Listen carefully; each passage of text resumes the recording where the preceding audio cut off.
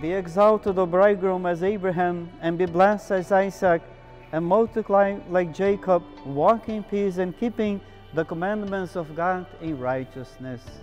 And you, O bride, may you be exalted as Sarah, be happy as Rebekah, multiplying like Rachel, rejoicing your husband, and observing the prescriptions of the law, for such is the will of God. The bread is symbolic of good wishes for the new couple. The round shape represents the sun, which is the center of all life. The birds represent building of a new nest. The wheat stalks represent prosperity, and flowers represent beauty.